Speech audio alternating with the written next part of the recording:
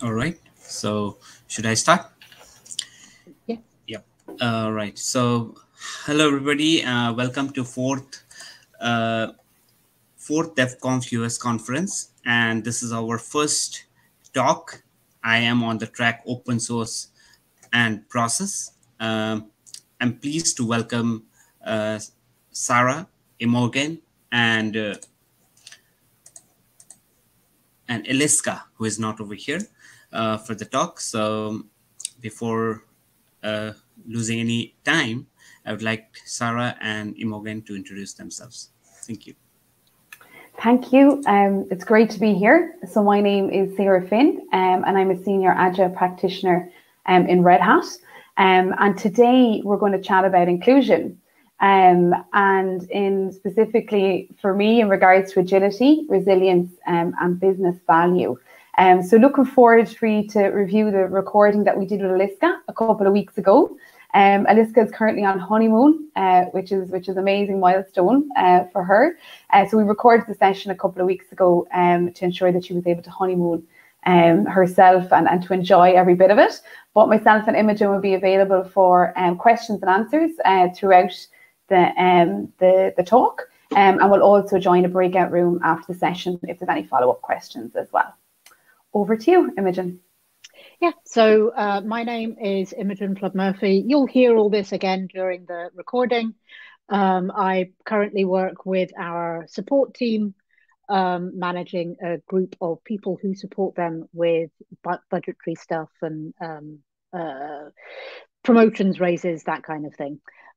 So I think we can just get started. As I say, this is repeated during the session, during the recording. So I look forward to your questions coming up later. Hello, everybody. Welcome to our session today.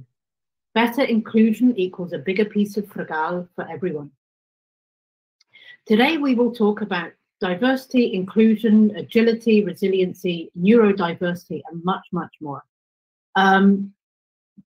I'm sure you are wondering what frgál is. It is a kind of Czech pizza that is sweet and very, very tasty. And Eliska and I are both based in Brno in the Czech Republic. And so we thought we would go with frgál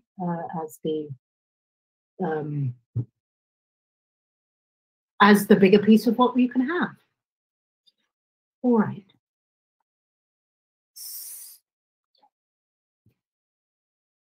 My name is Imogen Flood-Murphy. I am a manager within Red Hat's customer experience and engagement team. I also lead the DEI advisory group in Brno, and people generally refer to me as Imo because it's much easier to pronounce.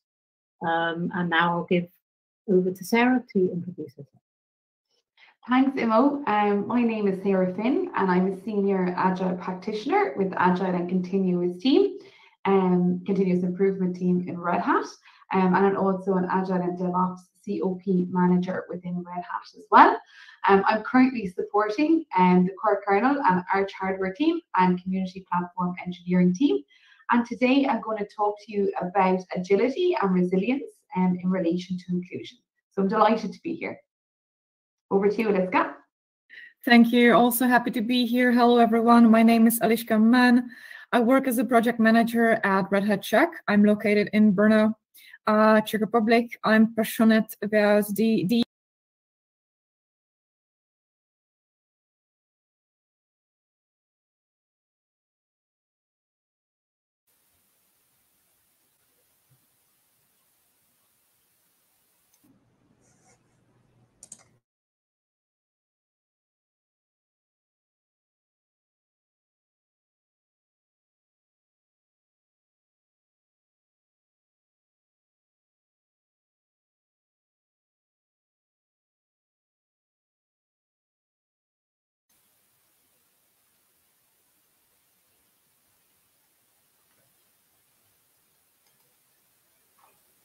in all of this.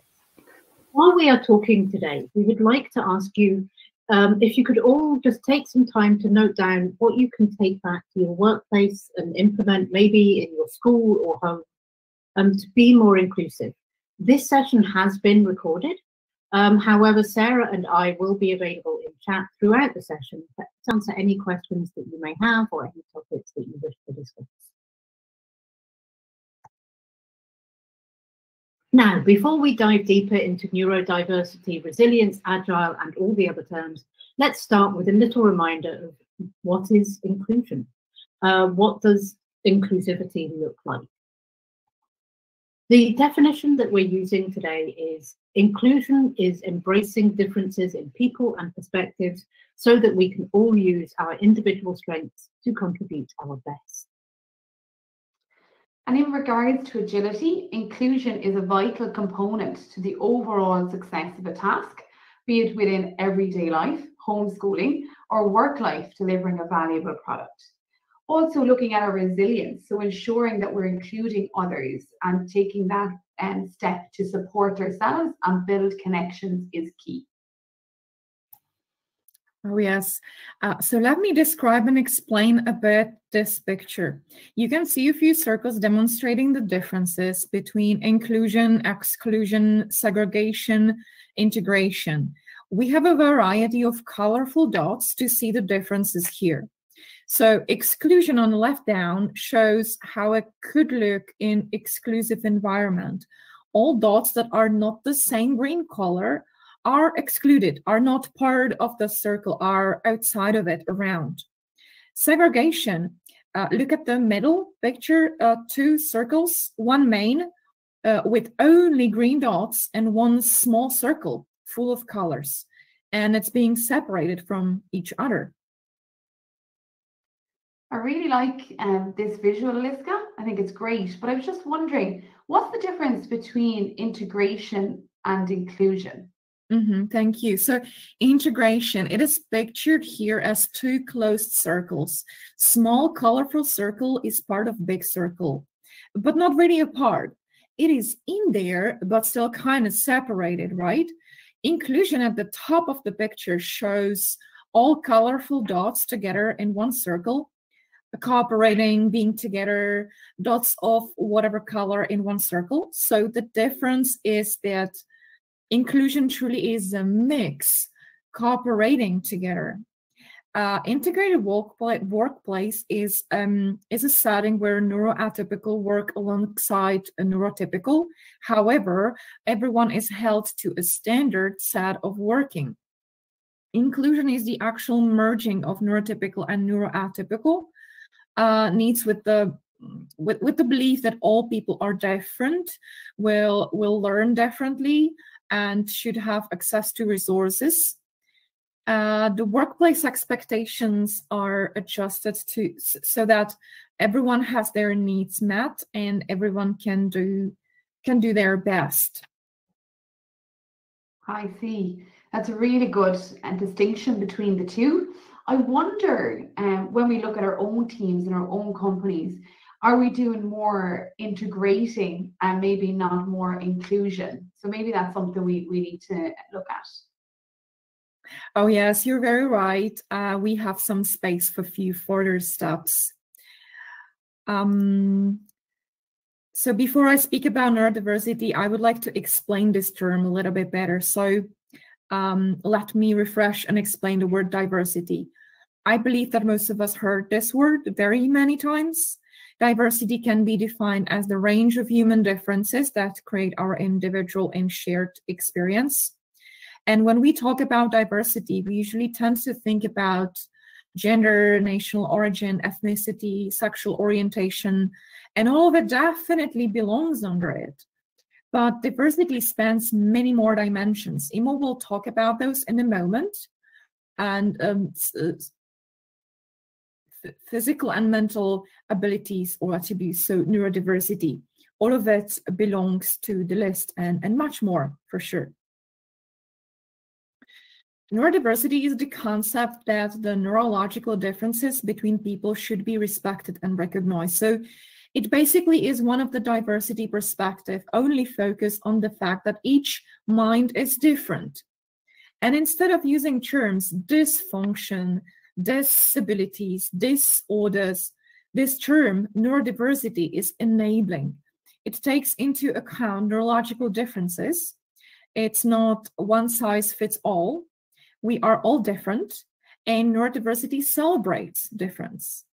The term neurodiversity refers to a variation in the human brain regarding social ability, learning, attention, mood, and other mental functions. It was coined in 1998 by Australian sociologist Judy Singer, who helped popularize the concept. And not all minds are created equal, and that's okay. So good question is, why would neurodiversity matter? So for that reason, that not all minds are created equal, and the chemical balance in my brain is unique to me, just as yours is unique to you. More neurodiverse persons are cited with having higher levels of creativity and different capabilities than others who are neurotypical.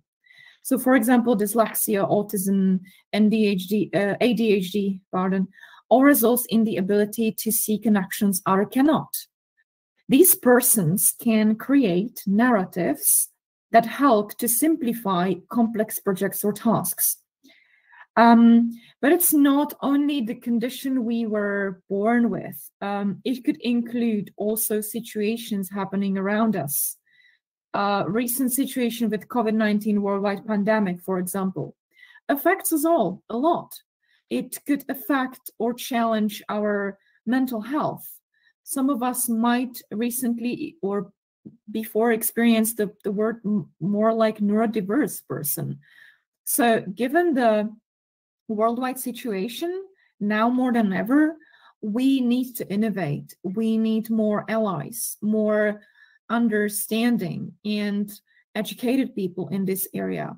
We need creative and diverse minds. Neurodiversity is the idea that neurological differences like autism and ADHD are the results of normal, natural variation in the human genome. And what else neurodiversity covers? In addition to addressing what makes us unique, neurodiversity also addresses how we take care of ourselves based on these factors. It's also known as a mental health or mental wellness. But now when I talked about what neurodiversity is, please let me tell you what neurodiversity is not. It is a very important part to know. It helps us understand this even better. So this is not a perspective. It's not an approach. It's not a belief, a political position, or paradigm. Neurodiversity is a biological fact. That's a great point to emphasize, Aliska, that neurodiversity is a biological fact, not a perspective or a belief. It's within our makeup. It is who we are. It's part of who we are. So let's take a closer look at what diversity includes. Over to you, Imo.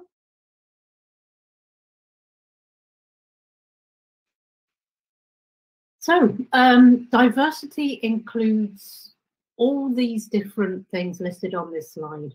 There are different levels of diversity. I won't list everything that's listed here, but they are either linked to identity, such as age, for example, thinking somebody is too young to know something, or maybe too old to keep up with the latest tech trends, the upbringing, whether that's native language, so not having English perhaps as your native language can impact people, or your social economic group. The financial resources that you had as you were growing up will impact possibly impact your career, or the financial resources that you have now. Where you are based, what job you do, how long you've been in your role, and the company culture will all have impacts on the business outcomes that are also listed here, such as gaining a better understanding of our customers, using creatively leadership and a diverse workforce to achieve a strong financial performance. Thank you. You see, the umbrella is really big. I wanted to just add that the best companies have realized neurodiversity is a competitive advantage, like HPE, SAP, IBM, Microsoft, just for example. There are surely much more companies focusing that way already.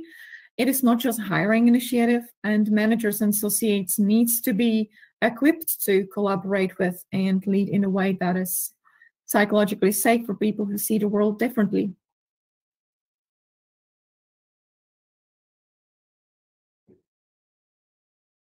Great. I have to say, I loved seeing such a great insight into the world of neurodiversity and diversity. It's so important, and it can bring so much to any team to have those different perspectives and different thoughts and points of view. So that's brilliant. Thanks so much for that.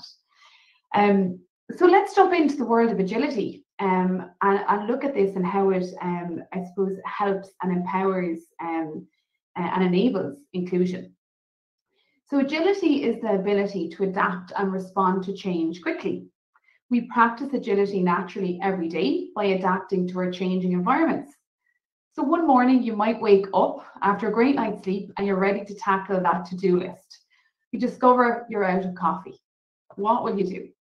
You naturally practice agility and adapt in that moment. You need to make a decision. You may decide to try and manage without coffee, but that to-do list could be harder to tackle. Or you might decide to nip to the shops, resulting in you having to deprioritizing an item on that to-do list.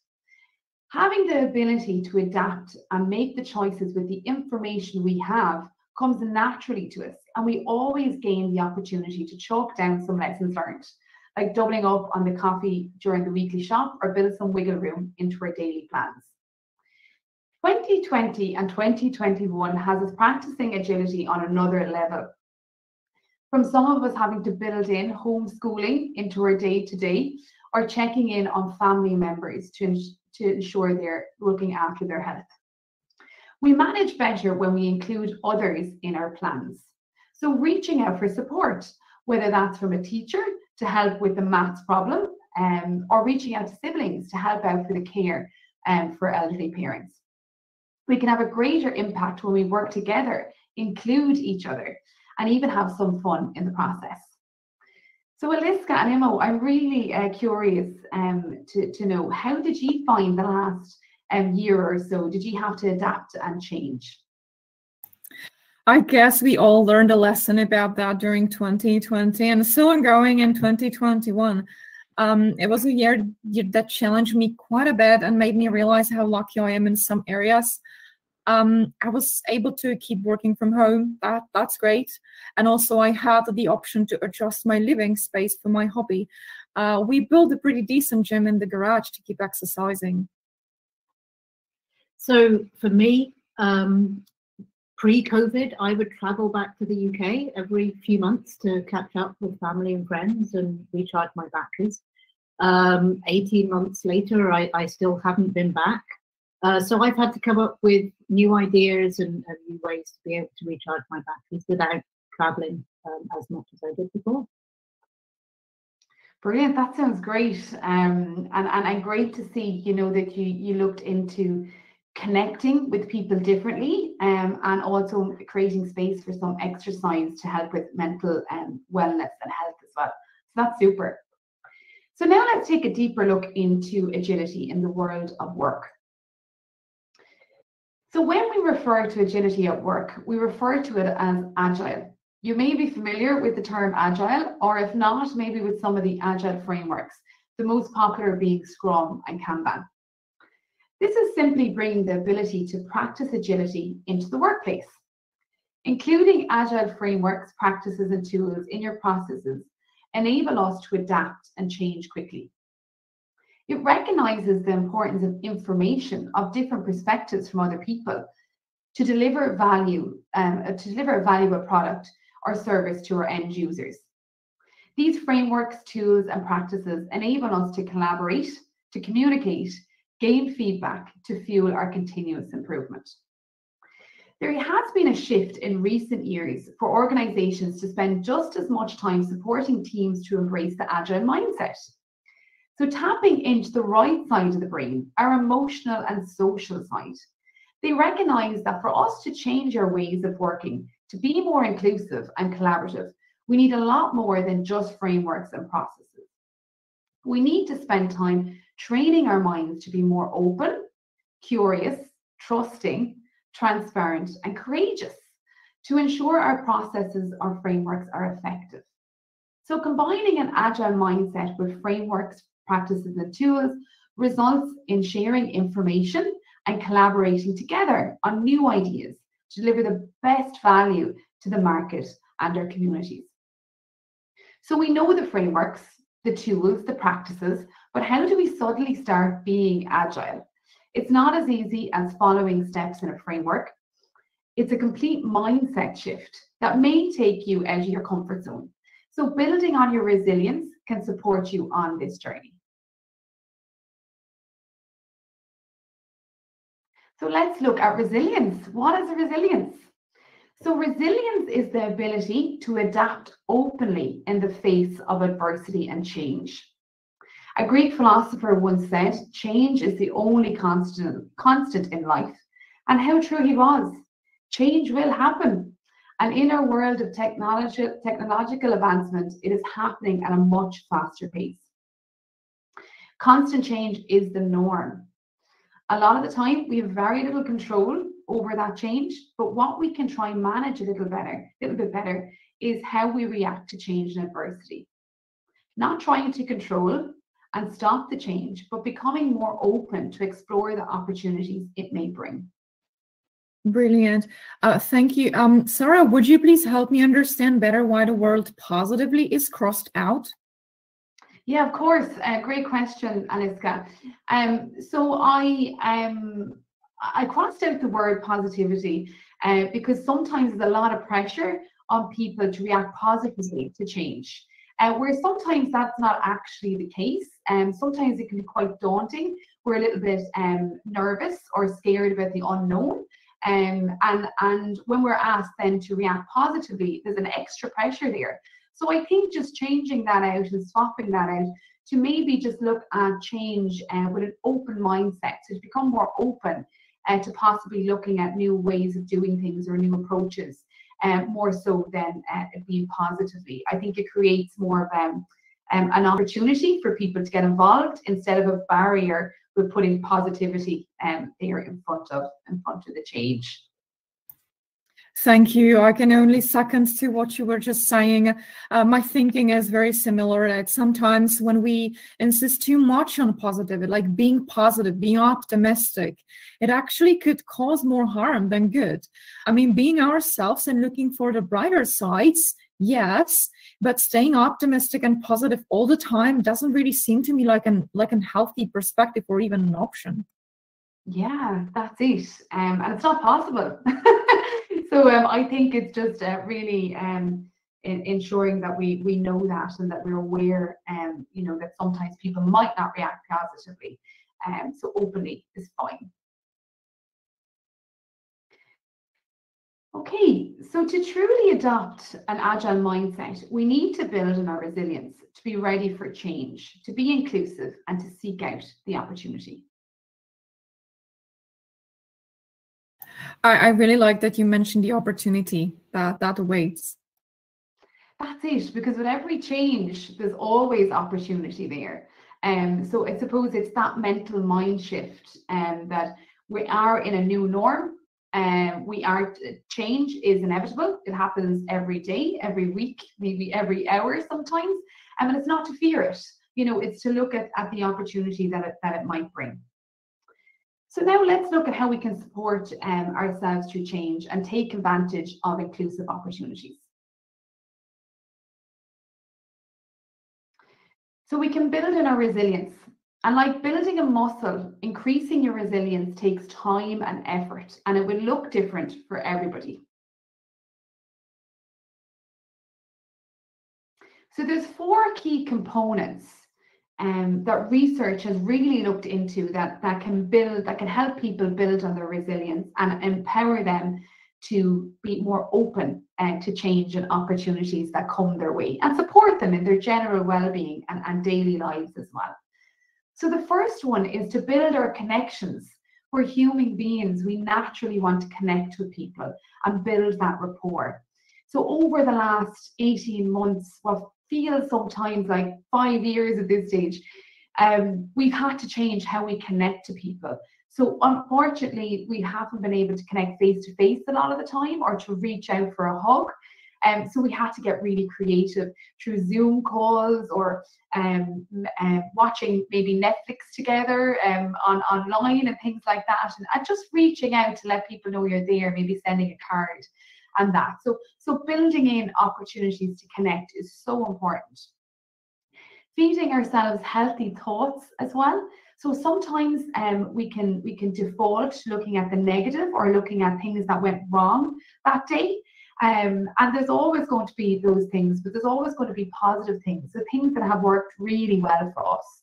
And look at some things that may have not gone as well as we hoped, as learnings, as opportunities to learn from them and to move forward. So to ensure that we're feeding our minds with healthy thoughts is really key. Brilliant. I second to that. Just to mention, add to it, building resilience could be different for everybody, neuroatypical or neurotypical, but that makes us no less valuable. Absolutely. So for one person, to set them up for the day, it might be that they'd like to go for a walk each day, to kind of get out in fresh air at lunchtime. Another person might like to listen to upbeat music, or do both, or do a few things. So it really depends on the person. There's no right or wrong way. It's what works for you. And it's constantly changing, constantly evolving, and that's something that you need to keep on top of and spend some time doing. So carving out that time is just important. Also looking at our why. So what is our life's purpose? What do we hope to achieve each day? What's important to us? What do we value? And ensuring that each day we're taking steps, towards that, and to build on making progress towards what we value. And last but certainly not least is general wellness. So ensuring we're getting enough sleep. So switching off Netflix that hour earlier to unwind is so important. Having some water, 6 to 8 glasses a day is what the recommendation is. Getting out to exercise, healthy food. And again, that will be different for everyone. So it's just to ensure that we're building ourselves up, and allowing us then to be able to embrace change and embrace people more. So I'm going to hand you over to Imo now, who is going to bring you through certain things that you can do to help build on your inclusivity. Thank you, Sarah. So looking at this slide and looking at how we can be more inclusive, the first thing that we can try to do is to create opportunities for people to share and contribute. This is an open source conference. Sharing and contributing is in our very nature. So utilizing those opportunities, making sure that those contributions are valued, both yours and that of others. Letting people know that you like that they help you out with something. Being accepting of your own strengths and weaknesses, and knowing when to ask for help. It is something that personally for me, asking for help is really tough, and I think it is for most people. And being accepting of that, and maybe sometimes reaching out to somebody who is that way, and pushing a little harder is certainly one way of being more inclusive. Viewing a challenge or a disagreement as an opportunity to learn. I think it's a thing, that we don't talk about problems, we talk about challenges or opportunities, but it's very true. They are all opportunities to learn and to think about how to deal with these things differently. As Sarah has mentioned already, acknowledge that change is constant and look for the opportunities within that change. We've all changed the way that we interact, the way that we live over the last 18 months.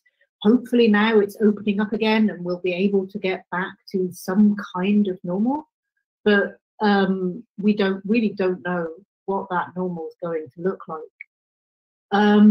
listening more. My grandmother always used to say, you have 2 ears and 1 mouth, you should use them in proportion. It's something that I completely agree with. Perhaps listening to other people talk for twice as long as you are talking is a pretty good rule of thumb, but maybe even more than that. Spend more time being quiet if you're somebody like me who likes to talk a lot. Being an advocate, an active advocate for inclusion. If you've got somebody in your group who's often really quiet and gets frustrated that they don't get to share their ideas, reach out to them, give them opportunities to be part of the group and part of the decision making. Or if you are living somewhere and somebody doesn't, you have a friend or a colleague who doesn't speak the native language, looking for ways to help them integrate and be included in the local society is a great way to be more inclusive. And last but by no means least, and all these things kind of go towards this, is instilling psychological safety, making sure that it is safe for people to be themselves. And Alicia will talk a little bit more about that. Thank you. It was a lovely list. And as you mentioned, I will continue on the psychological safety. It's the cornerstone.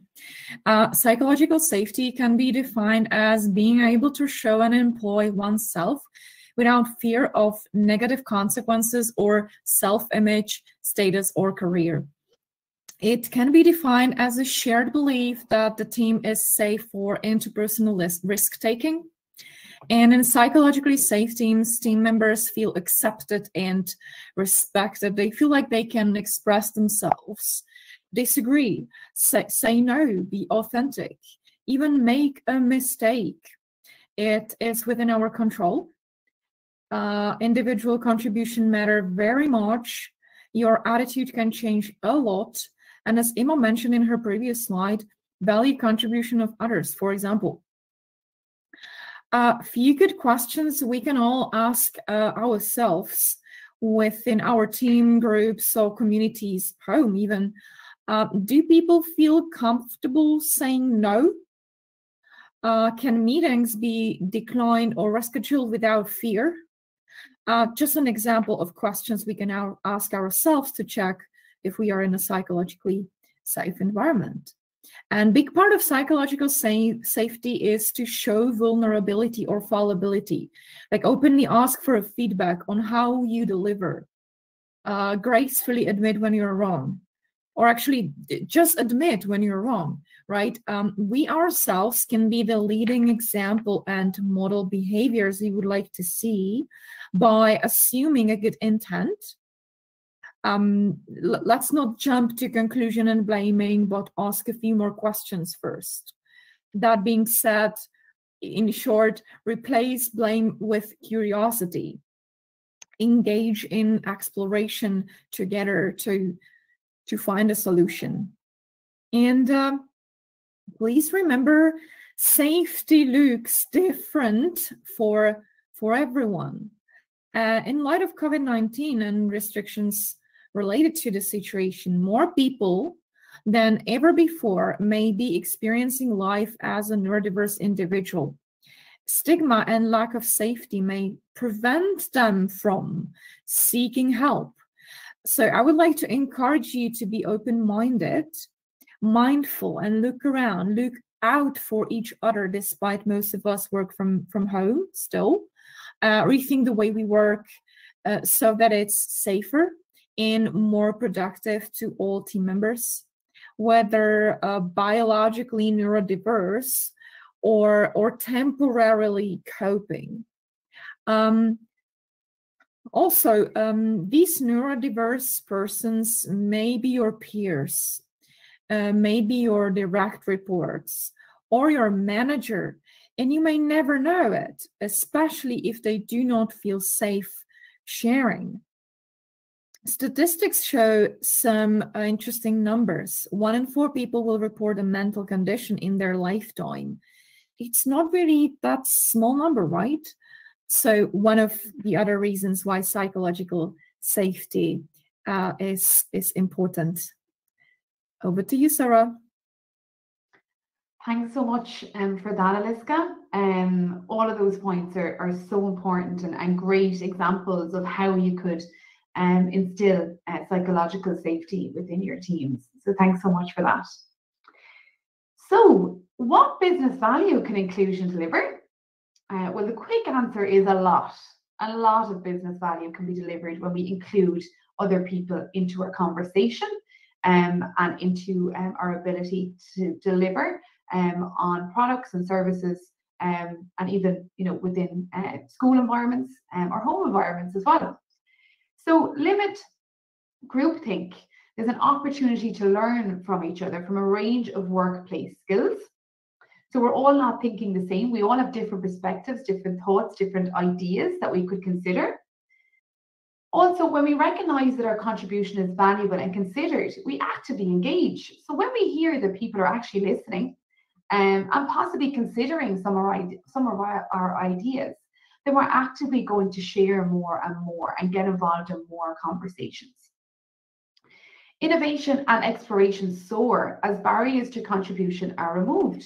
So again, as I said, the more new ideas, new approaches that appear allows us to really spend some time in that idea thinking, design thinking of things, which allows us then to produce more valuable products and services. We're more empowered. There's an open culture and a happier workforce. So team members feel valued from engineers to leadership to customers to supportive roles. Everyone feels valued in their role in working towards deliverables. And pride in the collaborative effort to deliver a valuable quality product or service. So people are going to do a bit more. People are going to be more conscious of their effort and the quality of their effort, because they feel pride in what they're delivering together. Thank you, Sarah. All those points were really good. I am only adding to it that companies are embracing the diversity of identities, as Imo described to you previously. Neurodiverse employees bring unique experience and skill set to your environment, and neurodiverse individuals are an untapped pool of talent. And just for example, 80% of autistic people in Ireland being unemployed. There is a huge resource to help fill the skills shortage gap, especially in the IT and finance sectors. Neurodiverse companies have been proven to outthink and outperform heterogeneous spaces. People with dyslexia often have average or above average intelligence with excellent creative thinking skills. They tend to have strong problem-solving capabilities, and this allows them to see a variety of solutions to a problem. People with autism tend to excel in areas like rule-based thinking. Many organizations are experiencing benefits from including individuals with these strengths in their workforces, like limit groupthink. Yeah, by working with the diverse team, employees have more of an opportunity to learn from a range of a workplace skills. Over to Imo. Thank you, Alicia. So today we have covered how inclusion is represented across neurodiversity, where it's part of diversity and inclusion, looking at psychological safety, and how it's probably most often the most often hidden type of diversity. It's the one that people are least likely to tell you about. Looking at agility and the agile mindset, using inclusion for communication, collaboration, and continuous improvement, as well as resilience, being open to new ideas, valuing the contribution from others, and that importance of connection that Sarah talked about.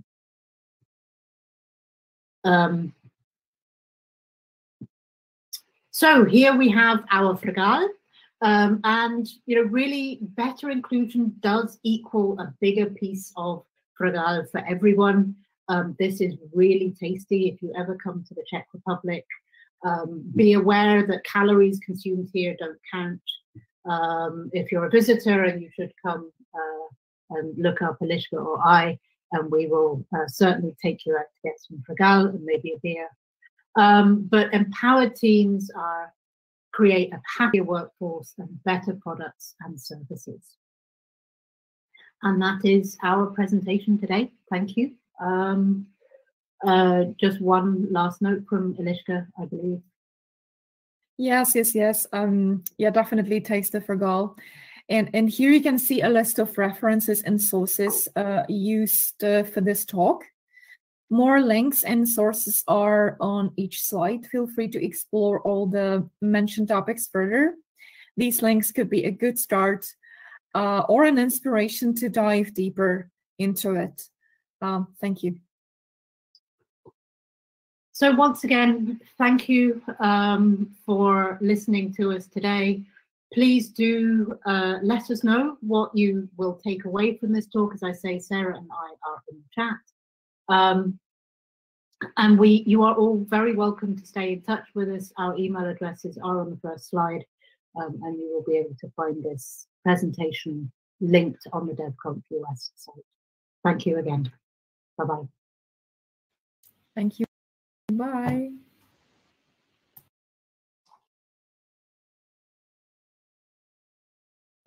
Thank you very much. It was really a great start of the day, Sarah, Imogen, and Alexei. So I can see there are some interactions in the chat, which is very good. I had one question about agility. So you said human can respond to anything, like positively, right? They can change to like different circumstances of the environment. I wanted to know, is there any limitations to that? Is there any extent to which the human body can change? And if it keep changing, it will be a negative effect in the body. So is there any kind of limitations to that? Yeah, that's a great question. So absolutely, you know, we each have our own limitations around change and how much we can process. So we do need to be very mindful that when we are working with our teams or asking them to, you know, embrace a new way of working or trialing something, that we don't overburden them with too much at the same time, and that we bring them into the conversation so that they can decide on what they would like to prioritize changing, how that will relate to them, how that will hopefully positively influence, you know, their day to day, and allow them to make the tweaks and changes that they need to make at their own pace is very important.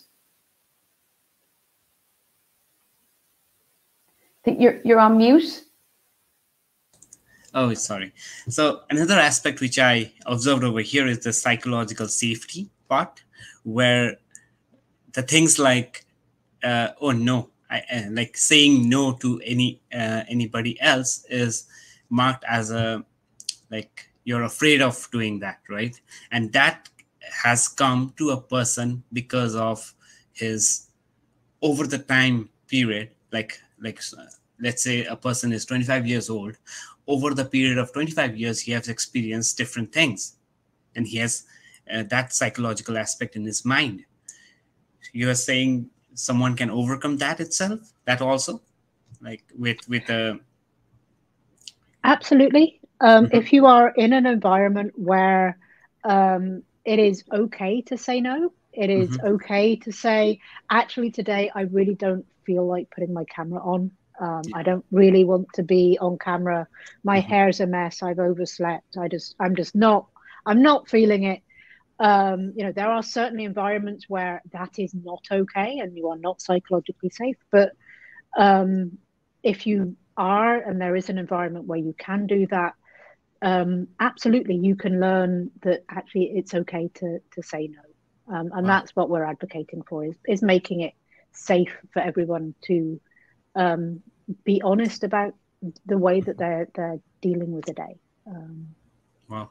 Thank you very much once again for the talk. I will be sharing the breakout room link in the chat over here. And yeah, thank you very much, Sarah and Imogen. Yeah. Thanks so much for having us. Appreciate it. Yes, thank you. Bye-bye. Thank you. Bye. Bye.